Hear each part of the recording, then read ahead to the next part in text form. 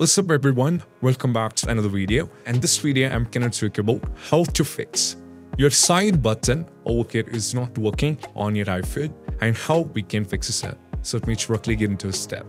So the first one is all about you can do a restart on your iPhone. So for the convenience, I'm asking Siri to do a restart on my iPhone. So I'm going to give a command to the Siri like this. Hey Siri, please restart my iPhone.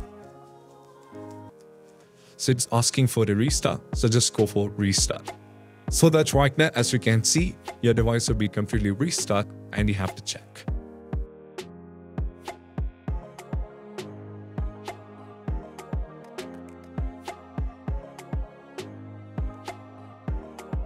Now it can just check whether you're able to solve the issue or not. So you can just check over here.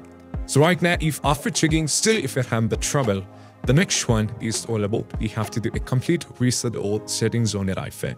So just go over here in the settings, and from here you have to scroll down and navigate to the general. Now from it you have to scroll down over here and tap on transport or reset iPhone. Go for reset, and there is an option called reset all settings. And before that, you have to keep in mind one thing: reset all settings is not going to wipe any of your data. All it's going to do is it is going to give you a reset for home screen layout and such things. So the data will not be wiped up. So just make sure that you just go over here for the reset all settings and you don't have to panic on that. You'll be losing the data. Once the reset all setting is done, so still you have to check whether the trouble is there. If you're having the trouble, we need to update the OS. So just go back from here. So all you have to do is just go over here in the general once again. Now from here, go to the software update. And right now over here, you have to check the software update. Is it up to date or not? So right now I'm having an update option, which means I have to go for the update and just update your software.